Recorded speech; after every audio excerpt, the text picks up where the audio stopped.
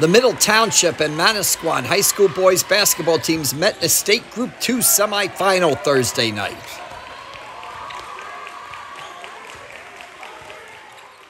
Middle's Jameer McNeil, seen driving here for a layup, played an outstanding game, leading the Panthers with 15 points.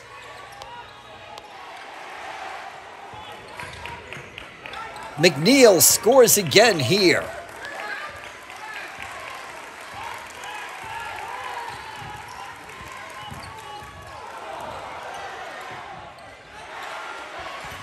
But Manasquan proved to be too tough for the Panthers.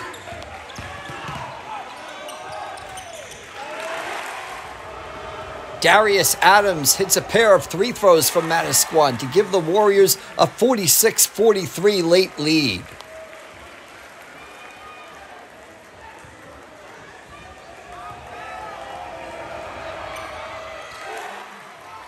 Middle had a chance to tie in the final seconds, but Manasquan held on for the win.